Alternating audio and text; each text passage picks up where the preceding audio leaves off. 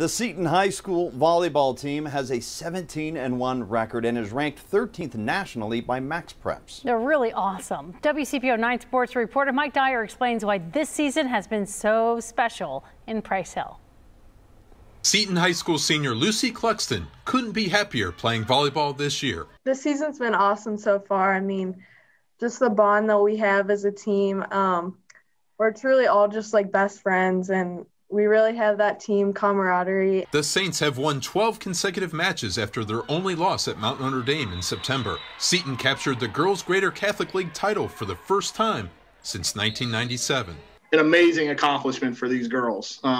They worked really hard to get it. But like you said, the work's not done. I mean, it's one check mark on a list of check marks where we'd love to be playing into November. I mean, that's the goal. The Saints have plenty of reasons to smile on and off the court.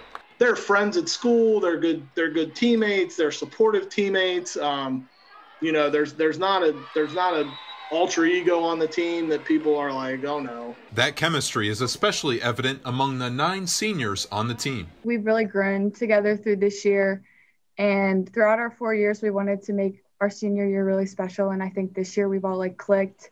And we've all bought into the team first mentality. Despite the uniqueness of the season due to the COVID-19 pandemic, the Saints are grateful for the support of the school community. That includes family members inside the gym and those fans watching matches online. I don't think I could be more grateful of what Seton Volleyball has done for me. I have formed so many great friendships, so many bonds with coaches. I mean, the administration here, everything about Seton has just been amazing. Mike Dyer, WCPO 9 Sports.